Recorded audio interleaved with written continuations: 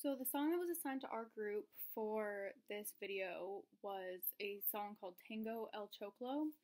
A tango is a style of dance music that was primarily developed in Buenos Aires, and there are two distinct forms of tango. There's one type that's made for listening and one type that's made for dancing. This song is one I believe to be made for listening, which is called a tango canción. I believe this because in the dancing style of tango music, the guitars, the violin, and the flute have a dominant presence in the song.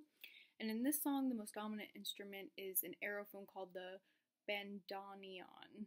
I know I'm saying that wrong, which is an accordion style instrument, and that's the strongest instrument in the song. The song has a pretty upbeat tempo for a song that I believe isn't made for dancing, but at about 28 seconds, the tempo slows and the volume actually decreases as well. But I wouldn't call this a decrescendo dynamic that we talked about in other slides, because the tempo slowing down wasn't super dramatic. It was very subtle, but obviously listening for it, you could hear that the tempo slows and the volume decreases, and there's just a little bit of change in the song.